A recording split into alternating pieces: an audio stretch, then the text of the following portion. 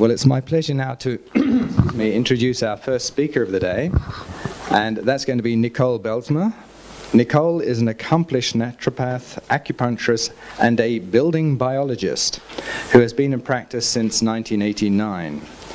Nicole is a woman of passion, and her passion lies in environmental medicine.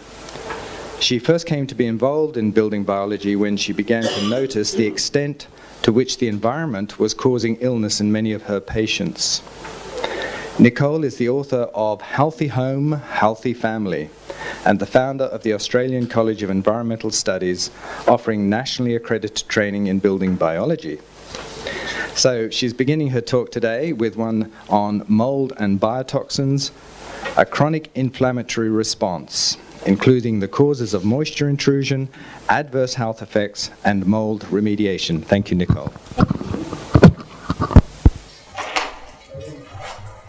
Well, welcome to my talk on the mould patient. As Tim mentioned, I'm a building biologist, which essentially means I go into people's homes to determine if their house is making them sick. A lot of the work that I do now deals with kids on the spectrum, autistic spectral disorders, kids with allergies, and particularly people with chronic fatigue syndrome. My first introduction to mould occurred as a result of clients with chronic fatigue syndrome. And over the period of 15 years, I noticed that many patients with CFS would state at some time during their treatment, normally within the second or third consultation, do you think the mould there's mould growing in my bedroom or my house? Do you think it could be contributing to my illness? And I said, I really don't know. I didn't learn about mould when I did my double degree. And it was an interesting thing that I didn't think much of until a 35-year-old woman came into the clinic. And she had just been hospitalised twice with pneumonia in the past 12 months. She had severe candida. She had oral and vaginal thrush. She had tinea in her hands and her feet. She was extremely cold. She was diagnosed with chronic fatigue syndrome. She had fibromyalgia. She had everything. And in the second consultation, I asked her about her home. And I said, look, how long have you been, tell me about the house you live in, how long have you been there? She said, look, I'm living with my brother in Surrey Hills in Melbourne, and I've been there 18 months. I said, well, that's really interesting because you said 18 months ago your symptoms began. She said, yeah, that's an interesting coincidence. I said, well, tell me about the house. Is there any issues with the house in terms of, chemicals or mould or anything? She said, actually, there is a problem with mould. If I put my shoes under my bed, within the next morning there's fur, and that's how she described it, fur growing all over them by the morning. Okay, that's not great. She said, yeah, it's quite damp and musty and there's visible mould in my bedroom and pretty much everywhere in my bedroom. I said, where did that come from? Where is the water coming from? And she said, there's a problem with the gutter on my bedroom side and my brother refuses to fix it because he wants to bulldoze the house in 2 years' time. So he doesn't want to do any renovations or maintenance. And when it rains, the water comes from the gutter down into the subfloor under the house and is creating this remarkable rising damp issue that's affecting her bedroom. And I said, well, forget pretty much everything I've given you and the shopping bags full of stuff I've given you. You need to get that assessed immediately and I'll look into it. And when I started looking into the evidence of mould at that time, a lot of the research was showing adverse health effects in livestock because of animal feed and outbreaks and where animals have died as a result of mould-contaminated feedstock. There wasn't a lot on evidence-based information for people affected by mould-related illnesses, and certainly very little on chronic fatigue syndrome and things like this. That is until 1994, when an outbreak of infant lung bleeding occurred in infants in Cleveland. And as a result of this outbreak, the Centre of Disease Control was encouraged to come and investigate why 30 babies in Cleveland in the USA were exhibiting hemoptysis. Lo and behold, 9 babies died, and eventually after many months of investigation, they discovered that there was a flood in this particular part of Cleveland which caused water to accumulate in their basements. And in America, their building is very different. The type of building materials they use and how they build homes is quite different to Australia. They have enclosed basements. And water had got into the basement, and because the return air vent was in the actual basement, it was drawing air from the basement into the rest of the house, because of course it's quite cold in several parts of America, so that makes sense to do that. But unfortunately, because there was water there, within 24 hours, whatever microbes are sitting there in the basement area, it enables Stachybotrys, a type of fungi, to start proliferating and germinating and releasing spores and hyphae fragments, etc., which got into the HVAC system, and babies that were sleeping closest to the diffusers and the floor registers were the ones who were most susceptible to the lung bleeding. It wasn't until 2008, however, that the US developed or released a document, the Government Accountability Office report on mould, and then a year later the World Health Organization released a report on indoor air quality, mould and dampness. And that really set the scene for adverse health effects associated with mould and adverse health outcomes in patients and humans.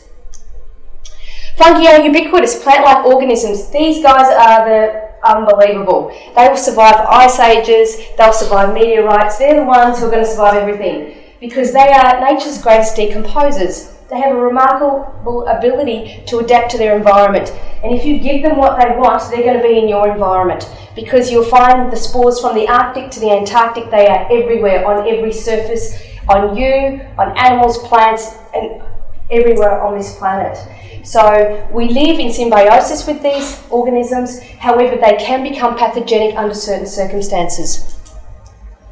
There are over 1.5 million different species that they're aware of. No doubt there will probably be more as time goes on. 300, some say 400 are known to be pathogenic to humans. In terms of what we know about fungi and disease, we know that certain types of fungi can cause disease, and I'm sure many of you will be familiar with this. So aspergillosis, or fungus ball, causing affecting immunocompromised patients and people with pre-existing lung disease. I actually don't want to go through all of those. These are recognised diseases associated with certain types of fungi. Cryptococcus, of course, with birds, blastomycosis, etc. in farmers. We have histoplasmosis as a result of bird and bat droppings, etc., etc. So there's certain types of fungi which are associated with specific disease states that we are aware of. Candidiasis, of course, being a common one, especially with antibiotic use, etc. What I find of interest, however, is that there are certain diseases that are not IgE-mediated responses. So with the fungi that we know that many asthma sufferers are susceptible or allergic to fungi. The great majority of asthma sufferers are. And it's often an IgE-mediated response. However, what we are finding is that people can have adverse health reactions to fungi that may not necessarily be an IgE-mediated response. Now, in the reports by the World Health Organization and the US Government Accountability Office, they have concluded that there's sufficient evidence of an association to indoor dampness. So dampness implies moisture intrusion coming within the building. As soon as you have moisture sitting on a surface for more than 48 hours, you're going to enable the right environment for bacteria and fungi to start proliferating and germinating. So acute, they have indicated that there's sufficient evidence of an association of flu-like symptoms as a result of mould. Nose and throat irritation, fever, cough, headache and nausea. Allergic rhinitis, of course, is something that occurs as a result of mould. Exacerbation of asthma and hypersensitivity pneumonitis. So this is what is acknowledged of how mould can affect adverse health outcomes. Diseases in humans. Limited evidence of an association. Didn't switch it on, did I? Great. Now can you hear me? Yeah. Limited evidence of the following. In subacute cases, lung disease in healthy children, shortness of breath and cause of asthma.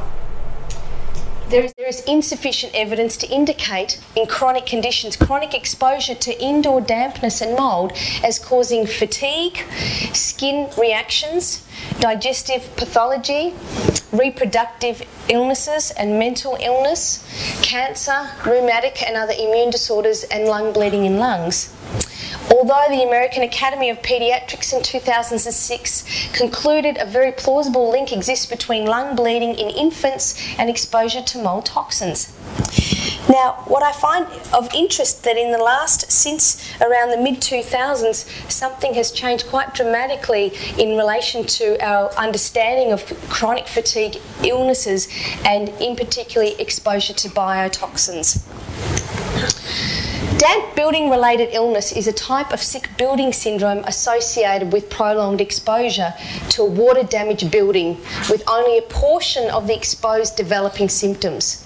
So damp building related illnesses is where water comes into the building or as a result of housekeeping issue or flooding or problems with gutters or anything like this where water sits for more than 24 hours, 48 hours, enabling this bacteria and fungi to start proliferating. In the mould remediation industry, we call this a water damaged building. It may include hypersensitivity pneumonitis, etc., and pulmonary mycotoxicosis if they are caused by damp buildings, but this is actually quite rare. So damp building related illness is something for which we really do not understand much about this, and there is no well-defined diagnostic criteria. However, this is changing. What we do acknowledge, and the World Health Organization has acknowledged, is that a water damaged building, that the cause is not likely to be due to one fungi or one bacteria, that in fact it's likely to be due to an incredible complex stew of inflammagens and toxins and mycotoxins, including bacteria and fungi, the mycobacteria, spores, hyphae fragments, mycotoxins, protozoa, etc., etc., and of course microbial VOCs. That in a water damaged building, once you have water there, you've already got the food there for the bacteria and the fungi, because most building materials are cellulose based, and it's the perfect medium and food for these microbes to feed. So because that's there, the water is the key that will enable them to grow. Do you include domestic residences that are underventilated? Yes, absolutely. And look, there's a huge problem with the way in which our buildings through the building code are now built, because they're so tight that any type of activity such as your laundering, your washing machine, your dryers, if that humidity isn't vented to the exterior, you have the perfect scenario for mould, for condensation to occur, and therefore mould to become a problem. And the Building Commission are currently aware of the fact that a lot of the newer buildings are creating mould related issues because there's such poor passive ventilation. Yeah.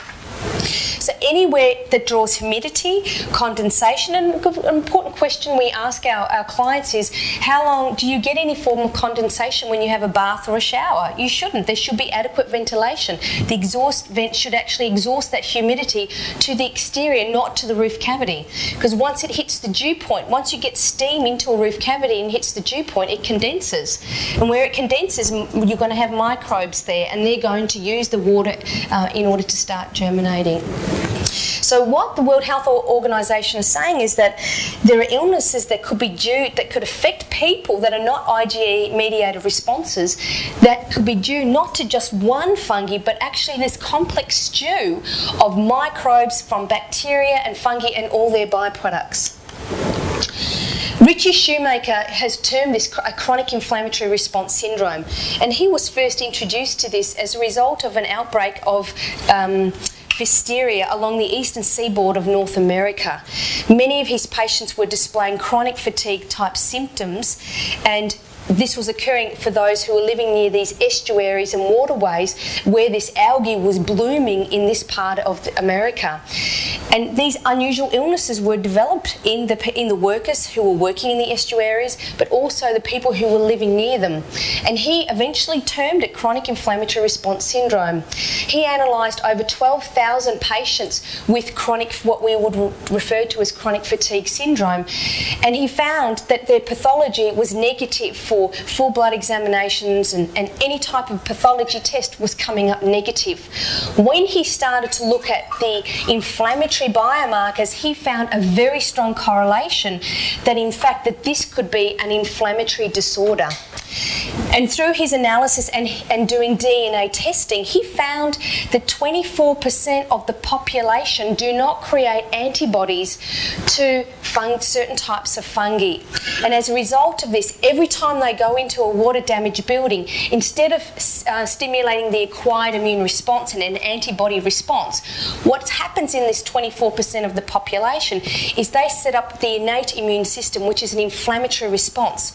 So the person sets up this inflammatory response which doesn't stop, and it's the inflammation and its impact on neuropeptides like melanocyte stimulating hormone and antidiuretic hormone. It's its impact of the cytokines in the periphery restricting oxygen flow to the capillaries, to the muscles, causing all of these fibromyalgic symptoms, sleep disturbances, etc. And so what he's saying is that the disease is actually due to the patient's inability to deal with these microorganisms, setting up a chronic systemic inflammatory response. Every time they would go into a water-damaged building, they would get sicker quicker. So that's what I really want to describe in this lecture, is the process by which the innate immune system could be responsible for the chronic fatiguing illnesses we can see with patients in a water-damaged building. And that in fact chronic fatigue syndrome may not actually be an accurate diagnosis, that in fact it could be a chronic inflammatory response syndrome. The innate or non-specific immunity is the first line of defence that detects invasion of microbial pathogen. It's the first line of defence whenever a microbe comes into play. Recognition of microbial components by toll-like receptors triggers the expression of genes, which instructs the development of antigen-specific acquired immunity. So what happens when someone gets exposed to a microorganisms? The first line of defence, which is the innate immune system, gets involved. And this involves pattern recognition receptors. So they recognise it and then they present these antigens to the B cells, which produce antibodies, and then every time they get exposed again, the acquired immune response kicks in, and then they get rid of the microbes before they even know that they're infected. This is what happens in healthy clients. The US Government Accountability Office and the World Health Organization recognise that inflammation may in fact be related and a cause of mould-related illness that's not IgE mediated. So in healthy individuals, just to summarise, the biotoxin is tagged and identified by the body's immune response and is broken down and removed from the blood by the liver. This does not occur in some patients with a defect on the human leukocyte antigen or HLA-DR gene set on chromosome 6. And Shoemaker in his research was indicating that 24% of the population do not have this HLA-DR gene set expressed in their genotype, which means every time they go into a water-damaged building, they set up a chronic inflammatory response. So they don't have the immune response genes on chromosome 6 required to form antibodies against these biotoxins. Consequently, the innate immune inflammatory response, which subsequently ensures, wreaks havoc on multiple systems in the body. And I'm going to go through the different stages when a person with this DNA type goes into a water damaged building, how it can set up inflammation, which cells can be involved, and why their symptoms develop. It can affect everything from the central nervous system, so you can get sleep-related problems, to the musculoskeletal system and fibromyalgic symptoms, to the gut. Many of these clients can actually develop antibodies to gliadin. Now, I know nutrition and leaky gut syndrome has become a big issue because it is a big issue in our society. But what I find of interest in this is that many people that we deal with in clinic is they're not born with celiac disease. They don't have gliadin intolerances often early on in their life. A lot of adults can develop these because of this process. So what can happen is that the inflammation that occurs and the microorganisms that are in their system, and particularly in their mucous membranes, they can create toxins which create this inflammatory process going. And the way in which children deal with this when they have infection is they swallow their sputum, and it's infected with these microorganisms, with these fungi and bacteria and all their mycotoxins. And what do these things do when they're in the gut is they actually can affect the probiotics within the gut, which could make them more susceptible to being sensitive to gliadin. So in fact, it could indicate in some of these patients that the gluten or the diet is not the cause of a lot of these gut dysbioses, but it could actually be exposure to mould and other forms of biotoxins, which are setting up this inflammatory cascade of events, which are then enabling these microbes to survive within their system, create mycotoxins that when they are put into the gut through the enterohepatic system, that they're actually changing the flora within, the probiotic flora within the gut, and then making them more susceptible to gliadin and to wheat and to other types of foods, which is actually quite a radical way of looking. Do you mind questions as we go, or do you prefer them at the end? We'll do that. Just to say, I forgot to say at the beginning, although that's the normal format, but this, because it's being filmed, if we can try and leave questions at the end, we've got to use a microphone, and it's easier to do it that way. I know it breaks it up, but on the whole, if you just write them down, we'll come back. This was first termed in 1972. This is actually not a new theory.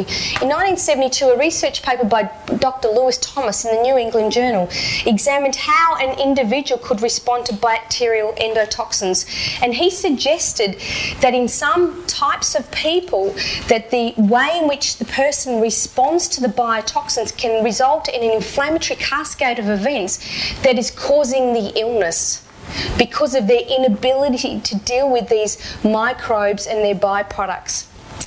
But it wasn't until Charles Janeway in 1989 who proposed the acquired immune response is controlled by the innate immune system. He referred to this as the pattern recognition theory. So in the acquired immune system, it relies on receptors on T cells and B cells to recognise very specific microorganisms. But in the innate immune response, in our first line of defence, this doesn't happen. We rely on pattern recognition receptors. They include toll-like receptors, C-type lectin receptors, nod-like receptors on dendritic cells and within the intracellular, within the cell itself. So these cells recognise pathogen-associated molecular patterns, or PAMPs. So the first line of defence doesn't recognise microorganisms specifically like the acquired immune system does. Rather, it relies on these pathogen-associated molecular patterns in the microorganisms, which are found on the microorganism's cell wall and within the DNA of the microorganism. And once they recognise it, they then bind to these microorganisms and then present it to the T cells, which then get the acquired immune response happening. So this is the first time that they started to look at that in certain people, that when they're exposed to microorganisms, it sets up this systemic inflammation that does not shut down. It results in fatigue, headache, light sensitivity, brain fog. This is probably the most common symptom that I get with most of my clients that I deal with chronic fatigue syndrome and electromagnetic hypersensitivity. What I find so startling about this understanding of biotoxins is that it explains the mechanism by which electromagnetic fields could actually be affecting the body. Brain fog is often memory loss, poor concentration, anomia. These people will stop mid-sentence because they forget words. That's what anomia is. Vertigo, dizziness, confusion, disorientation and mood swings, and often these patients are misdiagnosed with mental illness when in fact there is a very strong correlation with understanding how these microorganisms and this chemical stew of inflammagens can affect neuropeptides such as melanocyte stimulating hormone and vasoactive intestinal polypeptide, which are very important neuropeptides involved in our brains. So these are very typical symptoms in people with chronic fatigue syndrome, but actually in biotoxin illness and also in electromagnetic sensitivity. Musculoskeletal symptoms that people get are aches and pains and joint pains. Why? Because when you set up an inflammatory response in the capillaries, what happens is it attracts white blood cells and it creates a restriction of oxygen to the muscles. So they end up with high levels of lactic acid in their cells, and this is causing a lot of the muscular aches and pains that you get with people with fibromyalgia and with chronic fatigue syndrome. Often the symptoms are worse in the morning and there can be tremors in some cases. Red eyes, blurred vision, tearing. This is particularly so if there are high levels of airborne microbes such as fungi, spores and hyphae. A new paper has come out which is due to be published next month by Shoemaker, and he explains the detail and the pathology involved with how cognitive impairment is observed in patients with chronic fatigue syndrome and biotoxin. He has stated that in specific haplotypes, i.e. in the 24% of people who don't create genes to these biotoxins following exposure to a water-damaged building, it's likely to be due to an increase in the permeability of the blood-brain barrier arising from chronic systemic inflammation. As a building biologist, most of the illnesses I see are chronic fatigue syndrome and electrical hypersensitivity, and often there's a very strong connection I'm finding now with mould and EMFs and its impact on cognitive impairment in these patients. I actually think chronic fatigue syndrome is a misdiagnosis and should only be done once you've excluded electromagnetic fields and mould as a potential source of illness.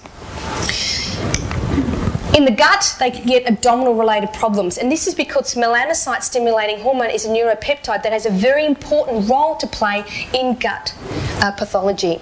It can cause diarrhea, a metallic taste in the mouth, and appetite swings. It can lead to skin sensitivities. If macrophages are involved, it can lead to inflammation within the skin, and numbness and tingling. Night sweats and temperature dysregulation. Many of my clients don't thermoregulate very well. They're often very, very cold and they don't have an ability to get warm. If the antidiuretic hormone or vasopressin is involved, which can occur in the last stages of the inflammatory response, they often have polydipsia, excessive thirst, excessive urine, and increased likelihood of static shocks. So when I'm going in to do an audit of a client who has mould in their house, often what I find is, and I ask them, how often do you go to the toilet? They said, oh, my husband laughs about it. I go every hour. During the night, I have to wake up regularly. You know, it's like I'm pregnant again. I don't know what's going on. I said, are you easy to shock when you touch things? She said, it's a running joke in the family. And I'm finding this very interesting that these patients exposed to mould and to EMFs have this alteration or dysregulation in antidiuretic hormone. That in fact, because of the changes in their osmolality in their blood, they have higher levels of sodium which make them more susceptible to electric shocks. And these are key symptoms that we need to look out for that could be related to mould-related illnesses. In the lungs, of course, mould and its cause of lung disease is well established in the scientific literature. We know it causes sinusitis, we know it can cause pneumonia and cough and shortness of breath. What intrigues me about Shoemaker's work is that he's finding a lot of patients with chronic fatigue syndrome don't have respiratory symptoms because the 24% of the population don't create antibodies. So they're setting up this chronic inflammatory systemic inflammation which is affecting neuropeptides which ultimately affect their sleep, affect their musculoskeletal system, affect their gut. And then they become intolerant to gluten. They become intolerant to foods. The foods aren't the cause, it's the systemic inflammation that's affecting the probiotics, which is really quite a radical way to look at how we deal with these patients. So let's have a look at the 7 stages by which this occurs. Biotoxins bind to pattern receptors. I've mentioned them, the toll-like receptors on dendritic cells. Dendritic cells are antigen-presenting cells. So these cells attach to the microorganisms, or the PAMPs, and then they present them to the T cells to initiate an acquired immune response. These biotoxins bind to these receptors, which are found on almost every cell in the body, and this results in an upregulation of multiple inflammatory pathways, including the production of cytokines such as your interleukins, your split product of complement, particularly C4a, the matrix metalloproteinase 9, which is a very strong inflammatory mediator, and TGF-beta1. And I'm going to talk about each of those inflammatory mediators in a moment.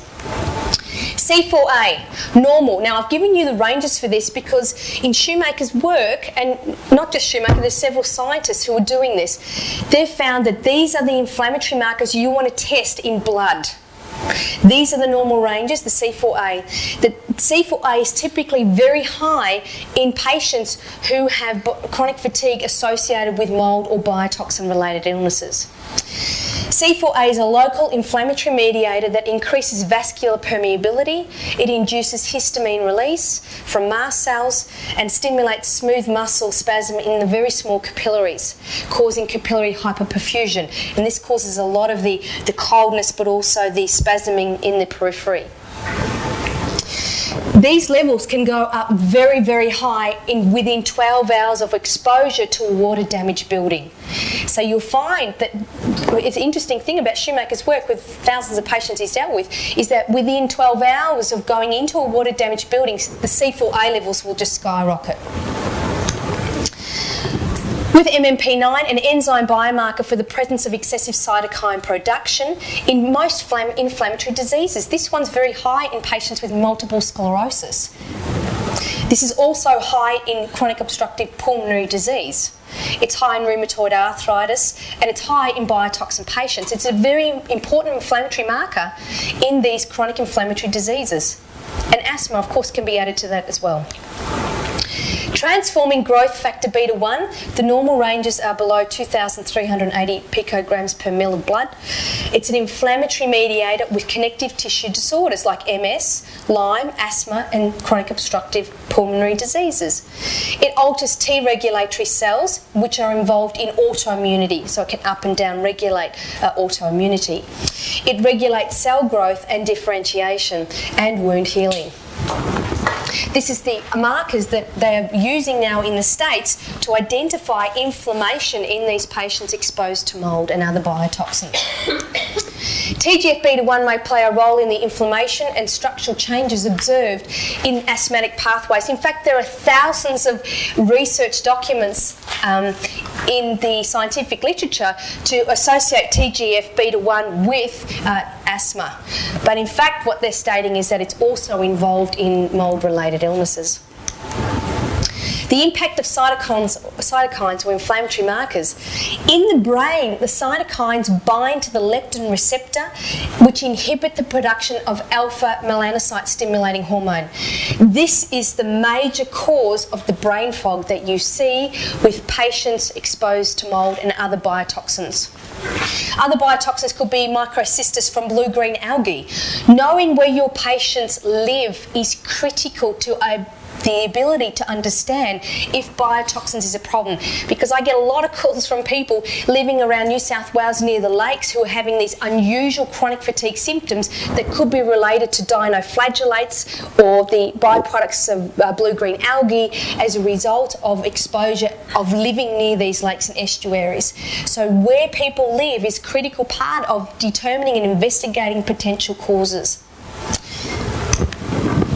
Increased levels of interleukin-1 have also occurred as a result of an increase in the inflammation caused by cytokines. Leptin. In a male, the leptin levels are normally between 0.5 and 13.8. You've got the levels there in your notes. It's an adipocytokine produced by fat cells in response to rising levels of fatty acids. It promotes the storage of fatty acids. It controls how they are mobilised from the fat cells.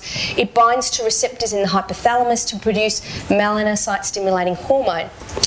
High levels of cytokines will lead to leptin resistance. Now, the important thing about this is that many patients with chronic fatigue syndrome have unusual fluctuations in their weight. What can happen in certain percentages of these patients is that they can actually start gaining weight and gaining fat. and because they cannot use fat as a source of energy, they start burning up their protein. So they actually get atrophy of their muscles. This is with long-term exposure to water damage building.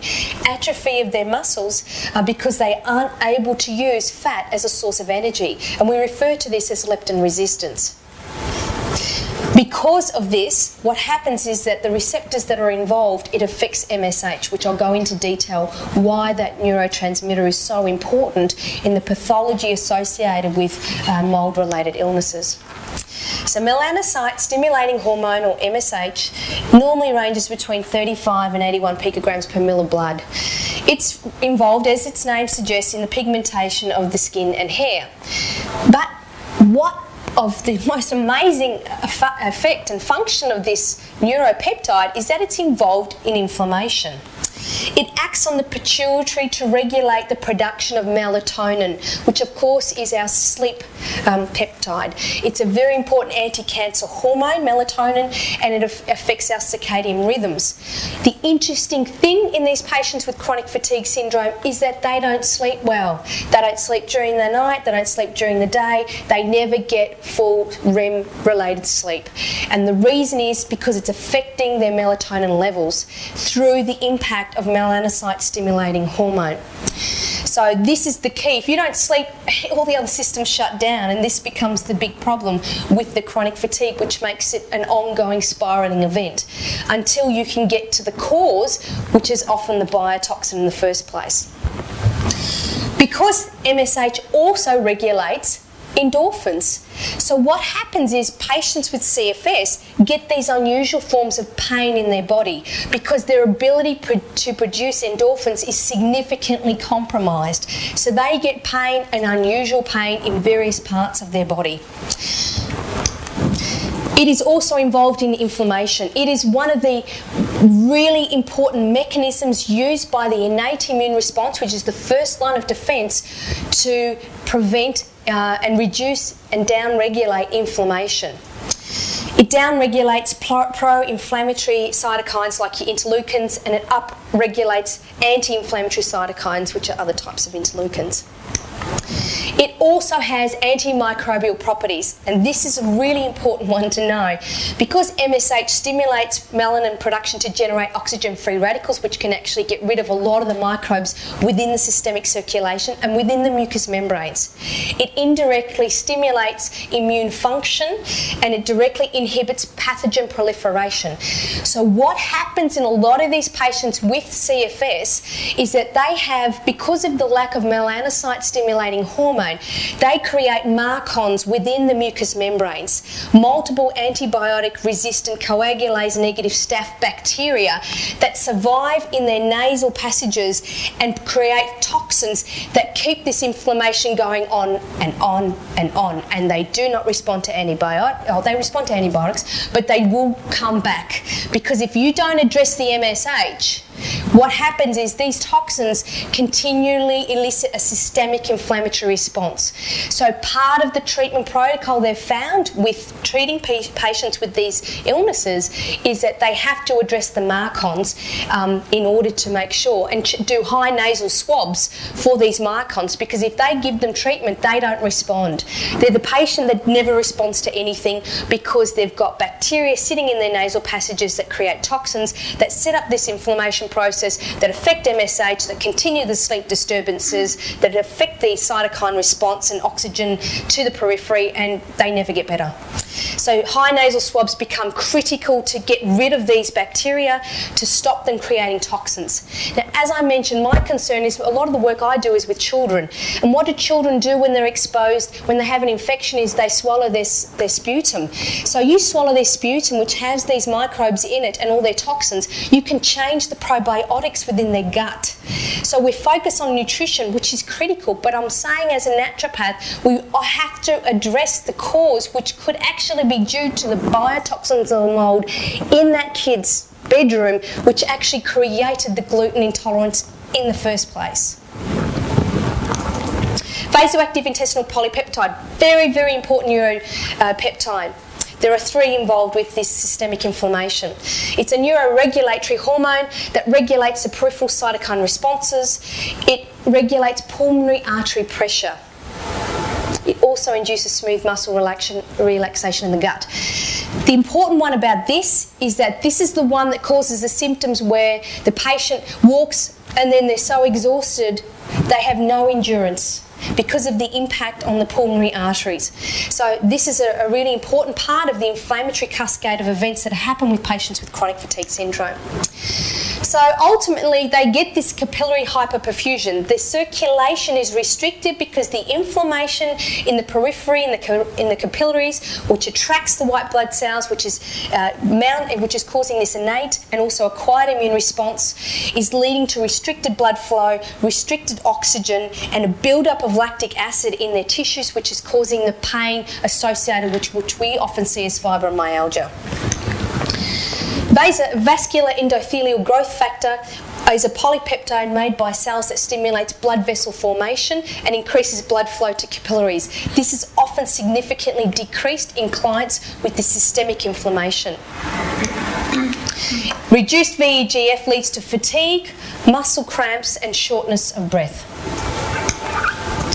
So the immune system affects certain HLA genotypes. 24% of the population who can't create antibodies to these fungi and bacteria in their byproducts may develop an inappropriate immune response, which can include antibodies to gliadin, actin, ANCA, which is a type of ulcerative colitis, and cardiolipins in issues with blood clotting. Some of these, depending on whether they have von Willebrand's profile or not, can get nose bleeding. So a small minority of these patients can actually get nose bleeding as part of their symptom exposure. As I said, what I find so interesting about this is that this can cause the gliadin sensitivity. It's not diet related. It's actually an inflammatory response triggering this in the first place. Of course, getting rid of the gluten out of their food makes you have to get rid of the gluten out of the food because now they don't tolerate it very well. But the thing that interests me as a naturopath, which frustrated me as a naturopath, is, you know, I was trained in 4 years to give bags full of stuff to my patients and treat symptoms. I want to get to the cause. And this is where it's interesting research like this is finally being able to understand the causes of these patients with chronic fatigue, which actually might not be chronic fatigue, but actually biotoxin-related illnesses, which can be treated if we look at it as an inflammatory disorder. It activates the complement system, particularly C4A. Reduced MSH, therefore, in summary, results in decreased melatonin. I've mentioned sleep disturbances. It suppresses endorphin production, chronic and unusual pain.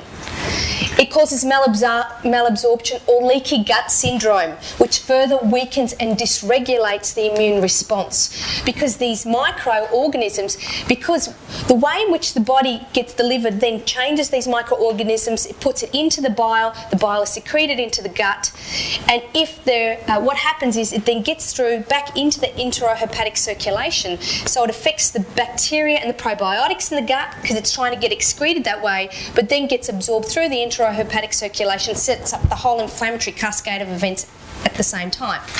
This is why the most important drug they use with patients who have this, that is quite miraculous apparently, is cholestyramine. Cholestyramine is an old-fashioned anti-cholesterol drug, and what it does is it binds to cholesterol and bile, and in that bile are all the mycotoxins and their byproducts, and the results they're getting from this drug is unbelievable.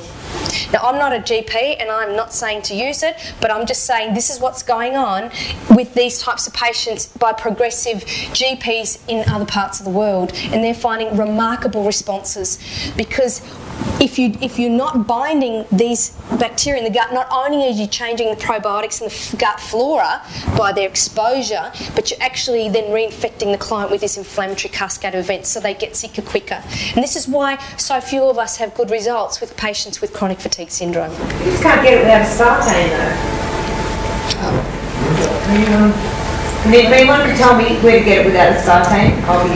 Can you wait till the end? Yeah. There's some stuff on there. Antibiotic-resistant staph infection, I've already alluded to. Reduced melanocyte-stimulating hormone allows resistant staph bacteria, the MARCONs, multiple antibiotic-resistant coagulase negative staph bacteria, to survive in the biofilm on the mucous membranes.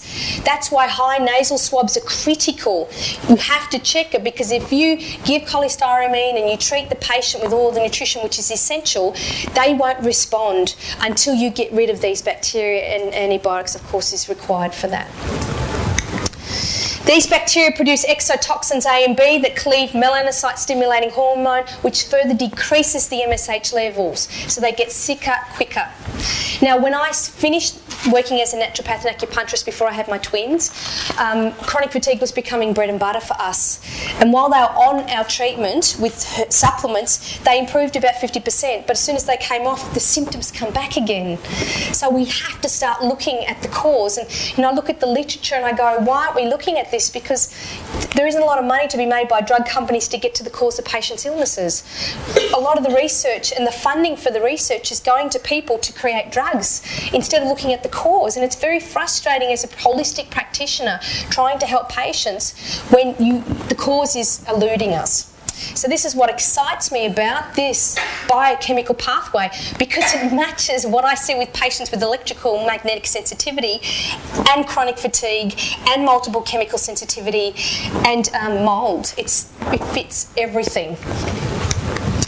Antidiuretic hormone. In a percentage of patients with biotoxins, their ADH levels are a real problem. So they end up getting these very unusual symptoms that I've talked about, i.e. they get this excessive thirst, excessive urination, and easy to be shocked by touching things and getting these electric shocks. That is a sign that antidiuretic hormone is involved. So checking the ADH levels and the osmolality becomes an important part of the pathology and screening. So it controls the amount of water that the body removes. Reduced MSH can decrease ADH, which can lead to these symptoms I've mentioned, as well as hypertension, neurally mediated hypertension. This is a common symptom with patients with chronic fatigue, and electric shocks from static electricity. Pituitary hormone effects. The pituitary can upregulate the production of cortisone and ACTH. So the pituitary has an important role in inflammation, in reducing the inflammatory response. So it can temporarily, in these patients with chronic fatigue, it can upregulate ACTH and cortisol in the very early stages of illness. But what happens in the later stages of illness with chronic fatigue is that their levels of cortisol are dangerously low. The worst thing you can do is prescribe prednisolone, because it's their last line of anti-inflammatory defense, and it will knock it out quicker than anything else. So they've found that patients that are given prednisolone in the chronic stages of chronic fatigue are much, much worse, because it's the last line of defense by the body's ability to try and deal with the inflammation. So if you're giving it to it artificially, the body's system to produce cortisone shuts down, and it makes them a lot sicker, a lot quicker, even though it's an inflammatory disease. So taking cortisol levels morning, noon, afternoon, midnight readings become important. Hypothalamic dysregulation. The hypothalamic trio involved in the systemic inflammation is melanocyte-stimulating hormone, antidiuretic hormone, which may or not be involved with some patients. Not all patients would have this ADH changes, but definitely VIP and MSH. And here is the biopathway. So I have photocopied the biotoxin pathway. It is brilliant. It explains all of the symptoms you find with chronic fatigue syndrome. It explains the cytokine pathway, the hypothalamus involved, MSH, how MSH affects ADH, cortisol levels, sleep disturbances, melatonin. It's all there. It's in one chart. So I want you to learn this for homework tonight before I see you tomorrow.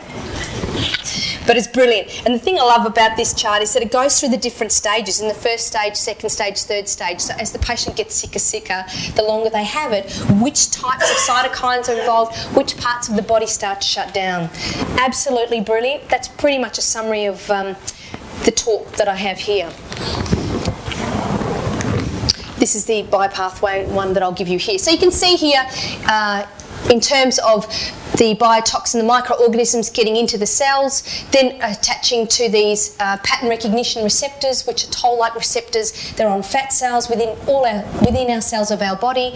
They then attach to these cells, and then it creates a cascade of inflammation through cytokines in the capillaries, restricted oxygen flow, causing a lot of the fibromyalgic musculoskeletal systems. It then causes the cytokine reactions and temperature dysregulation. The big one here is its impact on the hypothalamus, that this cytokines attach to leptin receptors on the hypothalamus where MSH is produced, and then it affects ADH. It affects our sex hormones, so you have alterations in androgens and estrogens within the body. You have changes in cortisol and ACTH levels. You have increased bacteria and staph bacteria persisting in the mucous membranes. You have sleep disturbances because of its impact on melatonin. You have chronic pain because of the endorphins released, and then you have gut dysbiosis because of the microorganisms. In a normal patient, they are cleared through the liver. They are recognised by the acquired immune response, which doesn't happen in these other types of 24% of patients who don't have these HLA genes. In normal patients, it goes through the liver, gets excreted through the bile and out through the intestines. If that doesn't happen, this is what happens, and this is probably the most effective model to understanding chronic fatigue syndrome that I've come across.